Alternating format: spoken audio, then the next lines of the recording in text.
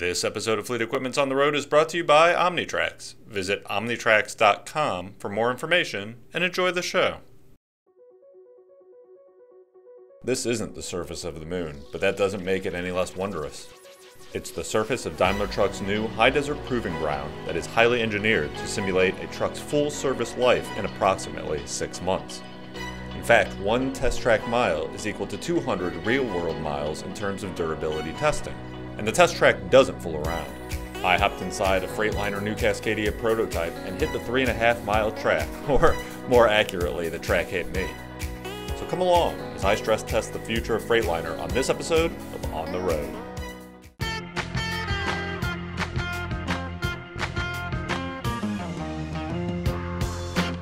I'm Jason Morgan, and this is Alex Chrissy. We travel the globe to get our hands on the latest truck equipment and talk to the industry's best and brightest.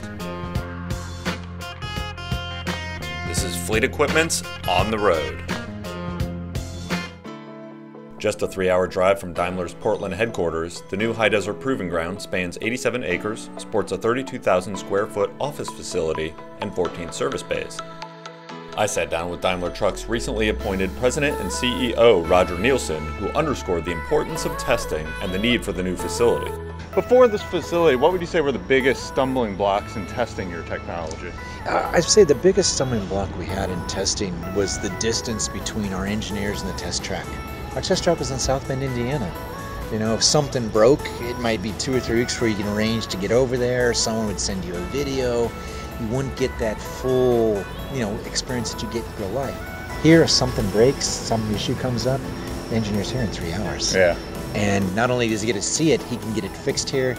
He can spend the night. Doesn't feel like he's on travel status forever. A lot of things now we change on vehicles are software related.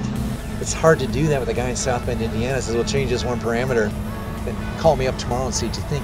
I'm really looking forward though to getting more of our engineers competent and being test drivers as well as engineers. Instead of having 12 test drivers, now I have 800. Right.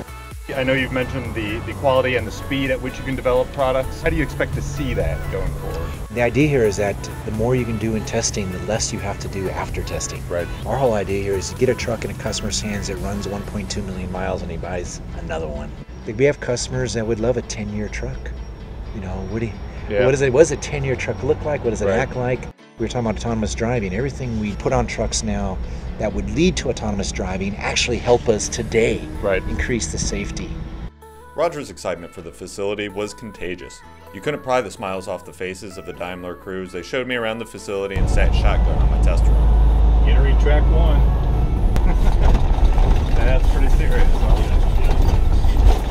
I'm an engineer, so this is like having a racetrack. We're talking about how when you're a kid you had slot cars and race cars and things like that. Right. This is a kid's dream. Yeah. And now an adult's dream. You always got in trouble for breaking things. Here we want you to go break things. Right. It's exciting to see. Innovations we're working on here will be on the road 2, 3, 4 decades from now as well. Right. For more episodes of On the Road, head over to feontheroad.com.